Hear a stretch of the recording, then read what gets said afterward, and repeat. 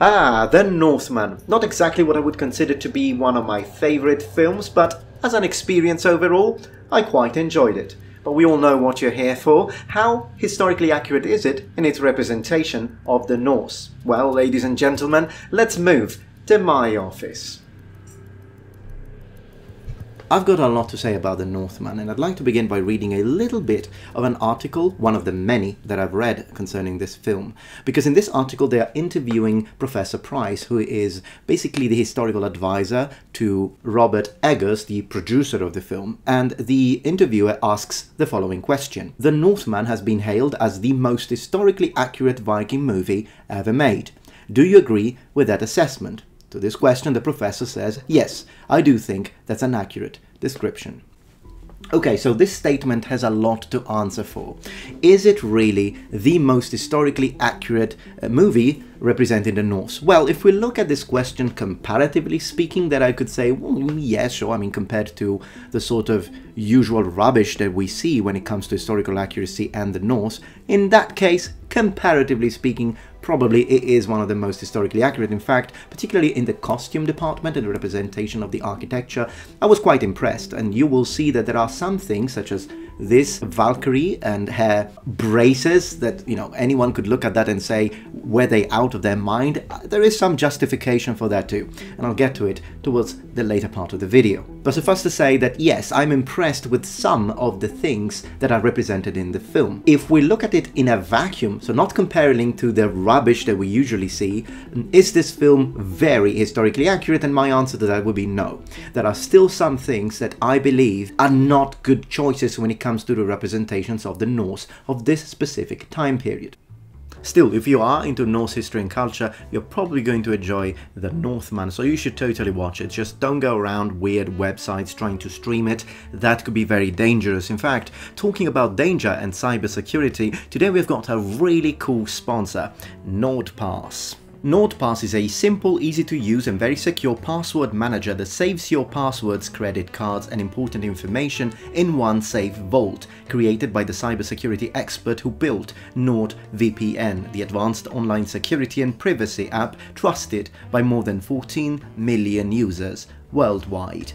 Well, why do you need a password manager, you say? Well, most of us, without even realizing, tend to store all of our passwords on our browsers, say Safari or Google Chrome. Now, that's not safe. Not so long ago, I was hacked, and I've even got a dedicated video to the whole horrible experience. All my passwords were hacked. I had to change them all. I lost data. I lost days of work because I had to format my entire computer. It was a nightmare. All of that happened because I had all my passwords without any protection. That's what a lot of people think. They think, oh, it's never gonna happen to me. Don't make the same mistake as I did. Now, I always have my passwords very well protected. NordPass is an excellent choice because it's not just a password manager. It stores all of your passwords in one place, so no need to memorize all of them. You can shop and browse faster because you can securely store your credit card and personal details on NordPass. It also has a data breach scanner. I wish I had this one when I had that problem. Through this scanner, you can find out if your online account or credit card information has been leaked,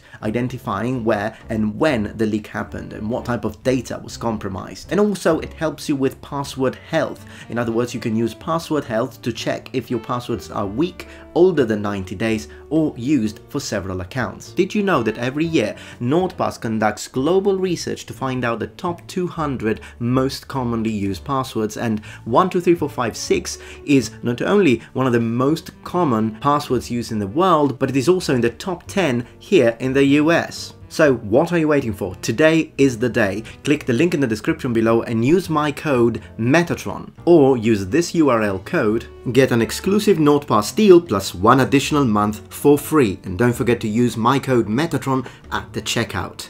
Be smart, update your cybersecurity today.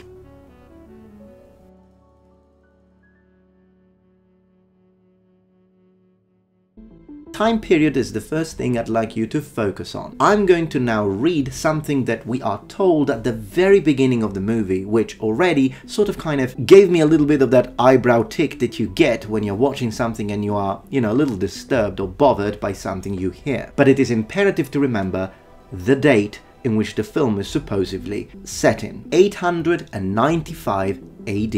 As a first point, I'd like to begin with the introduction we get in the movie, the description of the fiery gates of hell. Hear me, Odin, at the fiery gates of hell, a prince destined for Valhall. Already at the very beginning of the film, we are noticing a couple of interesting factors. First of all, they are using actual Old Norse pronunciation and words when they say Odin, when they say Valhall instead of Valhalla. And I really appreciate that, and it's something that we see throughout the entirety of the movie. That already shows me that when it comes to these typical, specific words that belong to the Norse culture of the Viking Age, I like the fact that they did their research, they talked to experts. With that being said though, this sentence really baffles me. At the fiery gates of hell. Now notice that hell is spelled with one L, which means that they are talking about the Norse concept of hell, which is very different from the hell spelled with two L's, so the Christian idea of a hell. The two terms, the one we use in the Christian modern age and the one that is used by the Vikings, do share the same linguistic origin with the meaning of hidden. But apart from that, they are two completely different places. And the only reason why in English we use the term hell, which has clearly a pagan or heathen origin, is because the early Christian monks, where they were trying to preach to the Norse, trying to help them understand and accept the Christian theological ideas of the underworld and hell and Satan, they decided to use a term that they would understand, and that is the only reason why, even in modern day English, we are using a pagan word to represent the Christian concept of the inferno. But the real very interesting question here is, did the Norse concept of hell with one L have fiery gates? When we look at Norse mythology, we see that they most likely believed in the concept of the 9 realms. Many of these realms are quite famous. You've got Asgard, you've got Midgard, but then you've got others that are not really described in much details, one of which is the underworld. Now, given the term hell can mean both the place and the goddess daughter of Loki. So from this time onward, I'm gonna use the term Helheim to actually mean the place. This is not a term that most likely the original Norse in the Viking Age would have used to mean the place, but it is a term that is used in later literature. But one thing we do know is that there were 2 primordial realms called Niflheimr and Muspelheimr. Now the first one was a place of mist, frozen wasteland and darkness, and that's the place that is normally connected to Helheimr. Is Helheimr the same as Niflheimr? No, it's probably either within Niflheimr or beyond it. Regardless, what we know is that if you want to get to Helheimr, you would have to go north and downward. Muspelheim, however, is where fire and flames would be found, and that's where the fiery giants live. So if Helheim is connected to the realm of mist and frozen darkness, then fiery gates doesn't really sound right. The majority of information we have when it comes to Norse mythology comes from a specific Icelandic writer called Snorri. And 2 things need to be kept in mind when talking about Snorri. First, he wrote parts of the Prose Edda and the Poetic Edda in the 13th century. So this is way beyond the times in which this is set. And also remember that Snorri was a Christian. So there definitely was Christian influence into the representation of old pagan myths, because the Christians of the 13th century Scandinavia were trying to accommodate early heathen beliefs, trying to connect them to now the new, modern, accepted Christian beliefs. And that's precisely why I don't think that the choice of fiery gates of hell was a happy one. Even though these gates of hell are described, they are described as being very high. And that's it, there are no flames. So if it were me, since we don't have a lot of information, but it is highly likely that the addition of fire, sulfur and damnation are all Christian, I would have removed fiery as an adjective, and I would have instead said the dark gates of hell, or perhaps the misty gates of hell. Also because the description of the journey then talks about a pitch black valley where you can't see anything. If we are really trying to represent something that would be more connected to what would have been the sort of oral beliefs that would have been shared among the Norse of the Viking Age, we should have gone for something frozen in the deep north. Okay, I know you're curious about the braces of this Valkyrie, so let's get that one out of the way now. Is this really such a stupid mistake as to forgetting to remove in Photoshop the freaking braces of the actress? No. I think what they did with this, since I am aware that there are some skulls that belong to Norse people of the Viking age that did have some horizontal carvings in their teeth, which we could consider to be some sort of decoration or perhaps sort of early concept of a tattooing of the teeth that some people did. I think that's what they were trying to represent. So let's not jump into, oh my gosh, they were so stupid and forgot the braces of the actress. I think that's what they were going for. Now, I don't think I would have done that if I were the advisor. Not that I'm saying that I could be an advisor, but I'm saying if I were, I would have said, if you want to represent that, maybe do it on some actual humans, not on a mystical creature. But then again, it's fine if you want to do that. It's not that level of a mistake. Still, and in general, I don't really like helmets in this film. What about the puppies? Are the puppies historically accurate? I will praise the fact that we have got male, like the armor. Finally, they are ditching the leather jerkins, they are ditching the bolted black motorcycle gear, and they went for something much more historically accurate. I really appreciate the male. Very weird though that I see something like this. Is this supposed to be some sort of fabric coif? If that's the case, I'll say cool. But if that's what I think it is, meaning a male coif with a rounded edge detached from the hauberk, then that would be incorrect, because those don't appear in European history all the way up to the 13th century. What about the clothing? We see a lot of tunics. Are they historically accurate? Now, when it comes to the tunics, I'm very happy with what they have done. The colors are great. We see variety. We see blues and greens and reds, and that's exactly what the Norse used, and that's what archaeology, pictographical evidence shows. So that I'm very happy about. I love the overall shape. Also, considering one of the first opening scenes, the scene where the father is murdered, it's kind of weird that they go with mounted archery, something that we know the Norse didn't do. Next point is going to be the shields. Do they look good? Are they historically accurate?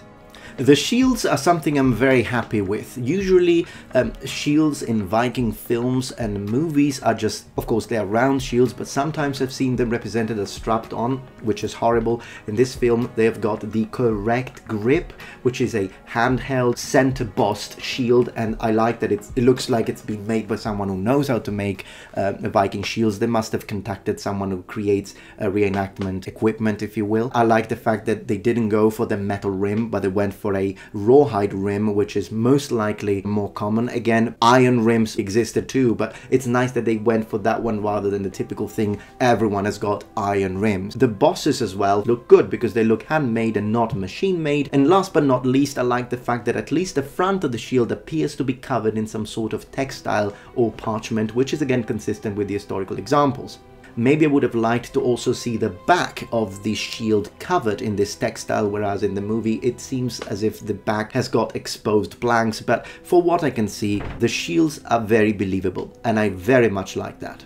Next point, the berserkers. Now I've got a few things to say about this one. Berserkers are really difficult to represent and get right. Yes, of course they existed, I'm not saying that they didn't, but we don't exactly know what they did. It is highly likely that they ingested something that put them into some sort of trance. It's possible that they drank a lot before combat. And the fact that they're wearing wolf skin does have pictorial evidence. These are mostly medieval representations, so we don't know if the medieval authors that represented the Norse berserkers wearing these wolf skins were representing them that way because they had actual historical evidence that that happened, or if they were ascribing to what could have been considered a sort of legend. We don't know, but the pictorial evidence is there. At least we know that in the minds of people this was something they did, so it is somewhat justifiable, but I wouldn't say that it's absolutely a 100% correct representation of what the berserkers looked like or what they did, because no one really knows. For the next part, the weapons. Last but not least, let's talk about combat. Definitely very flashy. There is one scene, however, that maybe people thought, oh, this is complete bullshit, that I think is excusable, and that is the scene where these berserkers are getting close to this fortification, and then someone throws a javelin at the berserkers, and the berserker grabs the javelin in the air, turns around and throws it back, killing the guy. Absurd scene, but it's justifiable because it's coming straight out of the saga. There is a combat scene scene described exactly as this one, and so I think it was a nice touch to introduce it in the movie. It's a little bit of a heroic scene that I feel has a place in a movie that is trying to merge fiction and reality together. The one scene that I didn't like, however, is the one where we see this battle, one of the few that we have got. In fact, I wish that the movie had more battles and combat scenes.